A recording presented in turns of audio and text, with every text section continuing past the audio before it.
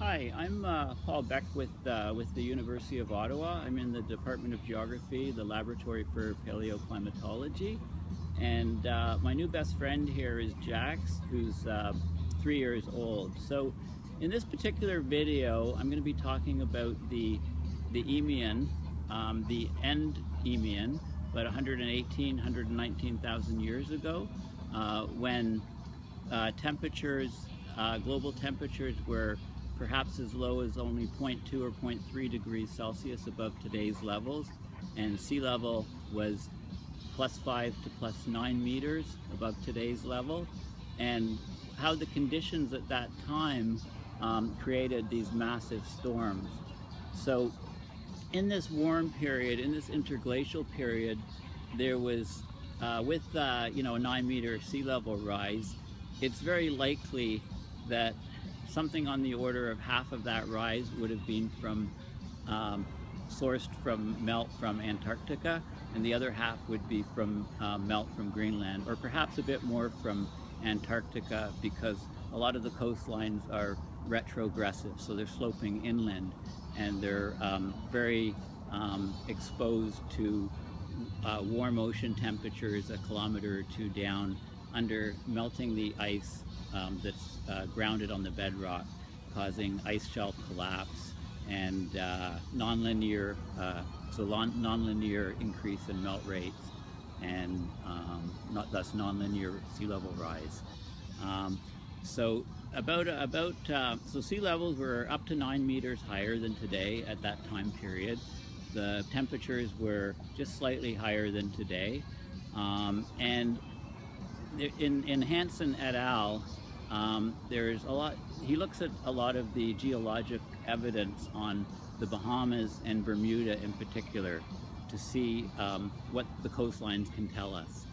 So what's interesting is in the Bahamas in particular, there's these ridges that were formed from continuous buildup of sand. And these are very large V-shaped ridges, as they're known as Chevron Ridges.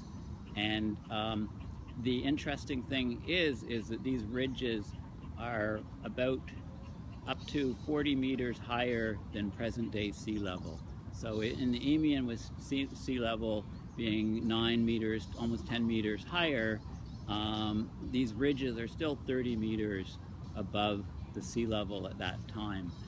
And it is believed that these ridges were formed by enormous waves at that time. So how could such enormous waves occur?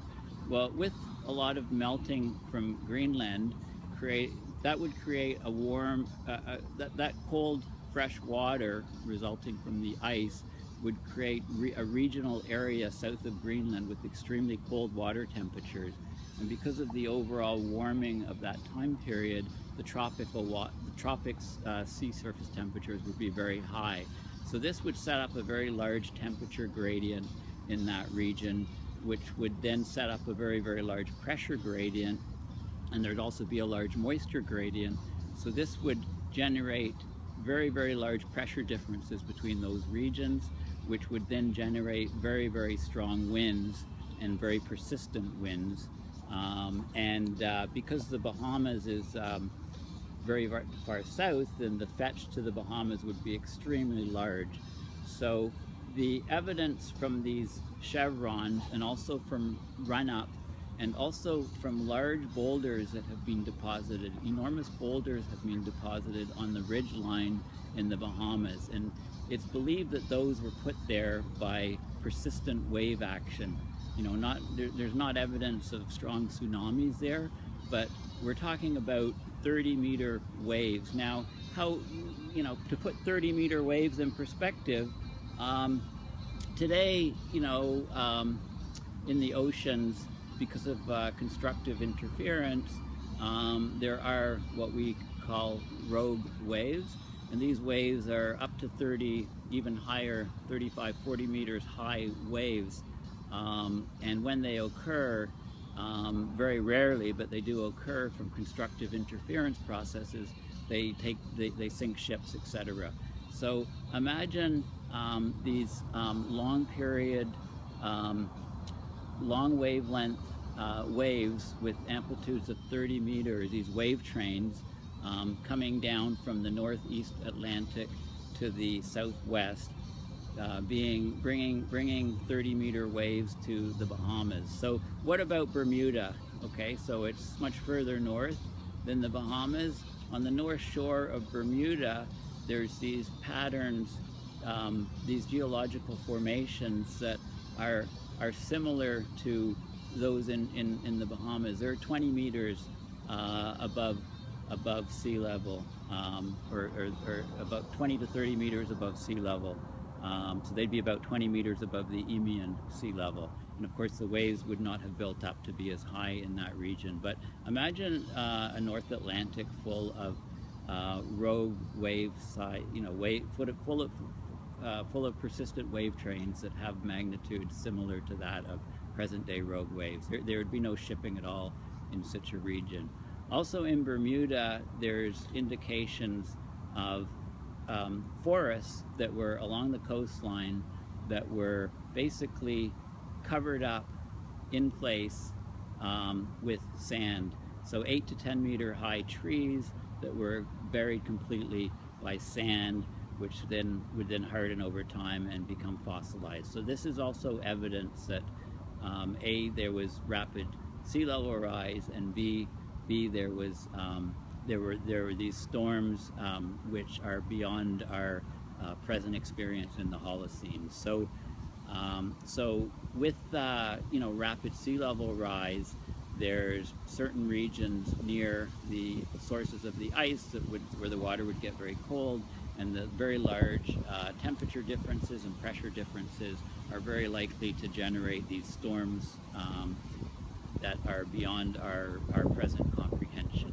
In the Bahamas, there's lots of these, there's lots of smaller boulders that have been pushed up from Holocene type storms, but the volumes of these typically range. There are typically about 10 cubic meters, the largest being about 90 cubic meters, whereas the volumes of the larger boulders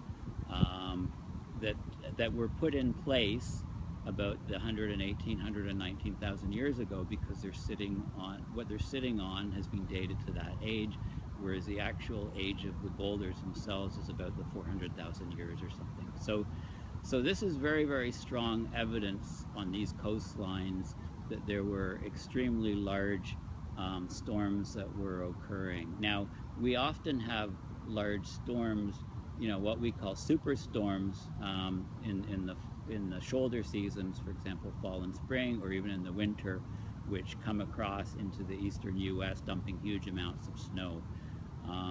But these type of storms, are basically insignificant compared to the storms that can be generated by the, with different regions having different ocean temperatures. These storms were much, much larger in the Late-Eemian, and we could be heading to this type of thing this century, in the next, say, 50 years even, if the sea level rises as much as we expect it to. So I think I'll end there, and thank you.